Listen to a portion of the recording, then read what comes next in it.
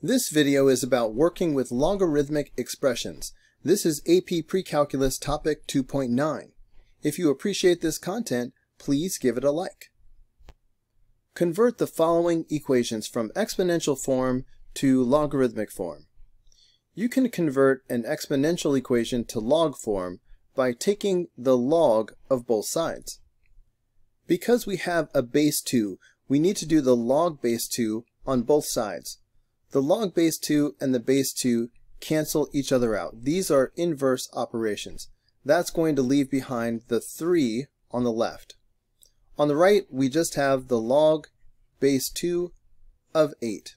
And that's it. We have converted from exponent form to log form. Because of the base 10 on number 2, we're going to take the log base 10 of both sides. The log base 10 and the base 10 cancel each other out, leaving behind the 3. And on the right side, we just bring down the log base 10 of 1000.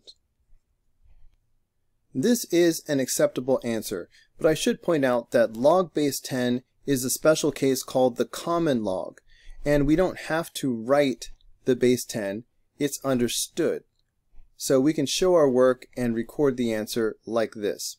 Log of 1000 means log base 10 of 1000. Because we have a base 4 on number 3, we take log base 4 of both sides. The log base 4 and the base 4 cancel each other out, leaving behind the x. And then we bring down the log base 4 of 7. On number 4, we have a base e. So we're going to do the log base e of both sides. On the left side, we bring down the log base e of y. But on the right hand side, the log base e and the base e cancel each other out, leaving behind x minus 1.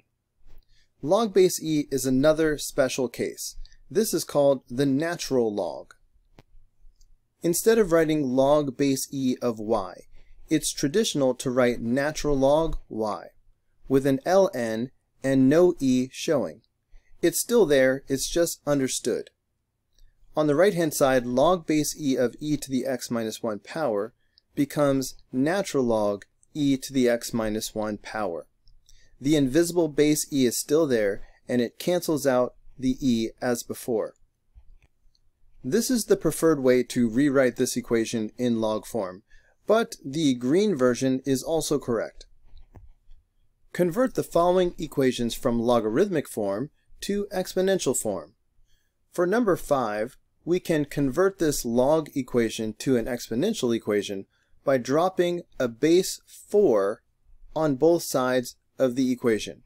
This is called exponentiating both sides of the equation, because each side has now become the exponent of the 4. On the left side, the base 4 and the log base 4 cancel each other out. These are inverse operations. This will leave behind just the 1 on the left. On the right, let's write 4 to the 0 power. This is the exponential form and means the exact same thing as the original equation. For number 6, remember that a log with no visible base is the common log, understood to be log base 10. Therefore, we can exponentiate by dropping a base 10 on both sides of the equation. The base 10 cancels out the log base 10, leaving behind the 1 over 100 is equal to, and then just bring down your 10 to the negative 2 power. On number 7, we see the base 16. So we drop a base 16 on both sides. The base 16 and the log base 16 cancel each other out, leaving behind just y. So y is equal to 16 to the 1/2 power. Natural log x is really log base e of x. That's why we will drop a base e on both sides of the equation, and the base e and the log base e will cancel each other out, leaving behind just x on the left. X equals e to the 4th power. Evaluate the following expressions without a calculator. A logarithm is the exponent that turns the first number into the second number. So the log base 3 of 9 is 2 because 3 squared is 9. Similarly, the log base 6 of 36 is also 2 because 6 to the second power is 36. Natural log 1 really means the same thing as log base e of 1. So you evaluate by asking yourself, what power turns e into 1? Well, we know that anything to the 0 power is equal to 1. So this must be 0. E to the 0 power is 1. Just like 5 to the 0 power is 1. 7 to the 0 power is 1. By the way, e is a constant like pi. It's approximately 2.718. This comes up often enough that I need you to memorize this. Memorize that the natural log of 1 is 0 without having to think about it. Log of 10 is really log base 10 of 10. So what exponent turns 10 into 10? Well, 10 to the 1 power is 10, so that's the answer. I'm going to show you number 13 the short way and then the long way. You're asking yourself what power turns 4 into 1 over 16. Ignoring the 1 for a second, I know that 4 to the second power is 16. To make it 1 over 16, I need this to be a negative 2. So that's the answer. Remember, we were trying to figure out what exponent would turn 4 into 1 over 16. I'm saying that the answer is negative 2. So that means 4 to the negative 2 power should give me 1 over 16. Let's just follow through the logic. A negative exponent drops you down to the denominator. So this is the same thing as 1 over 4 squared. And sure enough, that is 1 over 16. So negative 2 is the exponent that turns 4 into 1 over 16. If you followed that, that was the best way to do it very quickly. However, if you struggle to understand what I was talking about, then start by asking yourself, okay, 4 to what power is equal to 1 over 16? Then try to get like bases happening here. So 16 is 4 squared. So I'm really asking 4 to what power is equal to 1 over 4 squared. This is getting closer and closer. 1 over 4 squared is the same thing as 4 to the negative 2 power. So the question becomes 4 to what power is equal to 4 to the negative 2. In this form, it's obvious that the question mark is negative 2. So then you can just write the answer. What power turns 2 into 8? That's 3. Natural log and base e cancel each other out. So the answer is going to simply be 7. I'm leaving space to go ahead and show a little bit of my thought process. Remember that natural log really means log base e. So this original problem is really log base e of e to the 7th power. And we've learned that log base e and base e cancel each other out because these are inverse operations, leaving just the 7. I don't want you to have to show this step, so just understand that natural log and base e will cancel each other out. Now, let's rewrite this as natural log of e to the negative 5 power. Now it becomes just like number 15. The natural log and the base e cancel each other out, and we are left with negative 5. For number 17, we are asking ourselves 25 to what power will equal 5? The answer is 1/2. Remember that 25 to the 1/2 power is the same thing as the square root of 25.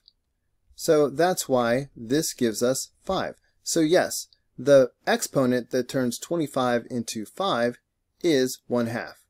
By the way, 8 to the 1/3 power is the same thing as the cube root of 8, which is 2. 16 to what power is 2? This is going to be 1/4. I need you to memorize that 2 to the 4th power is equal to 16, if you have not already memorized that.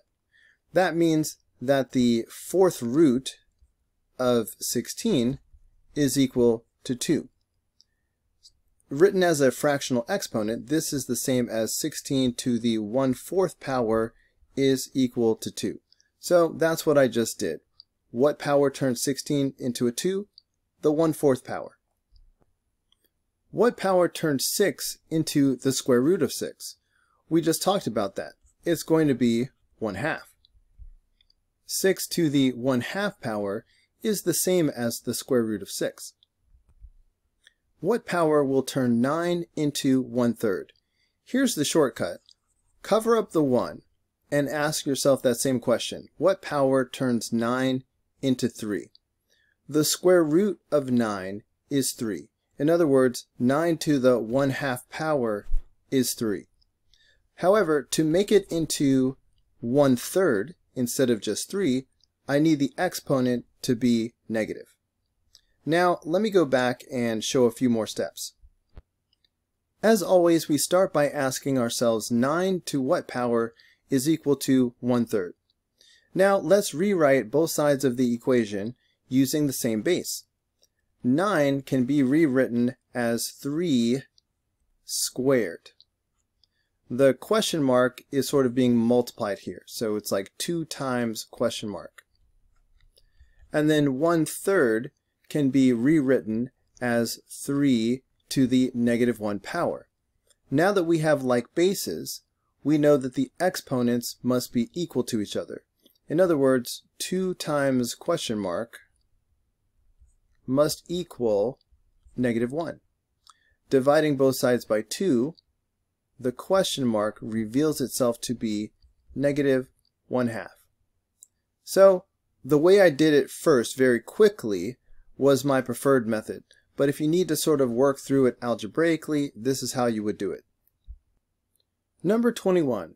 The Standard & Poor's 500, commonly called the S&P 500, is a stock market index that tracks the stock performance of 500 of the largest companies listed on stock exchanges in the United States.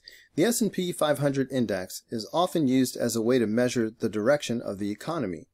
Selected values of the S&P 500 index are included in the table above. Part A. The first 5 points in the table above are already plotted on the graph below, where the vertical axis is logarithmically scaled. Plot the remaining 2 points, shown here, on the axes below. I'm going to expand these exponential expressions to make it more clear what's happening. Notice that the exponent tells you how many zeros are after the 1.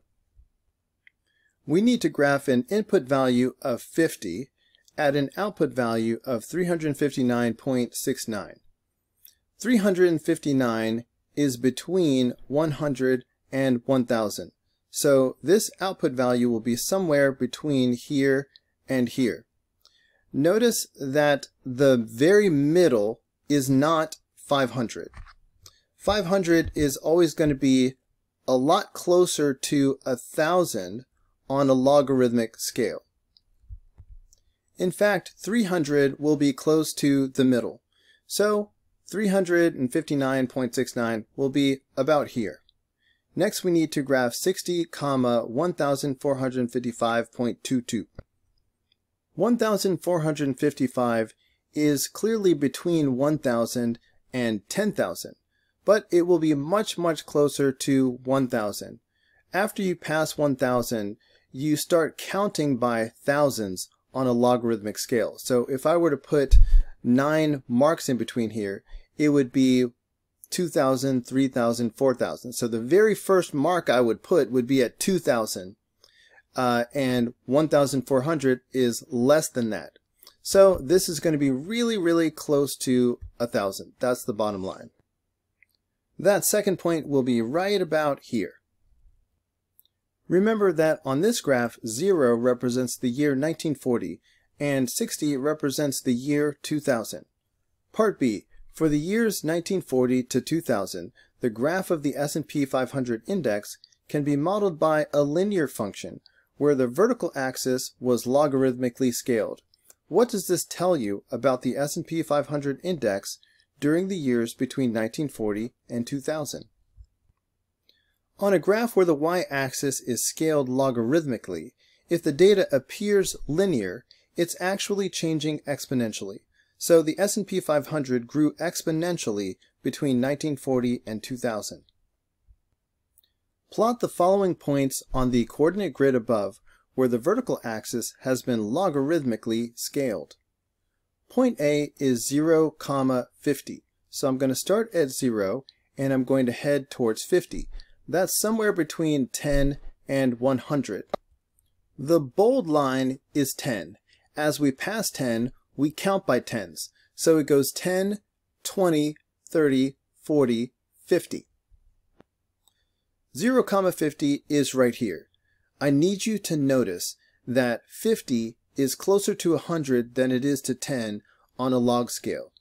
We're used to thinking of numbers with a 5 as being right in the middle. Not on a log scale. They're going to be closer to the top line than the bottom line. 1, 200. So here is 1, and then 200 is going to be beyond 100. As we pass 100, we count by hundreds. So it goes 100, and then 200, 300, 400. So 1, 200 is right here, and this is point B. How about 2, 7? That's less than 10, so we are counting by ones. However, notice that we are starting from 1 on the bottom line. So 2 is the first mark right here. So this is C. Okay, 3.2, 150. So this is 3.2, this first little mark right here. Let me throw a yellow line in here so we can stay lined up. This yellow line represents the input value of 3.2. Now, output 150. As we pass 100, we count by hundreds. So it goes from 100 straight to 200 on the next mark. Will 150 be right in the middle between 100 and 200? No, not on a log scale. These numbers with a 5 will be closer to the top than the bottom. So make sure you put 150 closer to 200 than 100. So D is going to be right here. Finally, point E, 4.6. This goes 4.246, so I'm going to put my yellow line right here. So the input is here at 4.6. Now the output of 22 is going to be past 10. As we pass 10, we count by tens. So the bold line is 10, and then it goes 20, 30, 40 after that. So this first line after 10 is 20. So 22 is just going to be a teeny tiny bit above that. So this is point E. Hey guys, don't forget to like and subscribe, but also if you found this video helpful, there's a lot more where that came from. You can click the upper link, which will take you to the whole unit playlist, or you can click the lower link, which will take you to the next video in the playlist. See you there.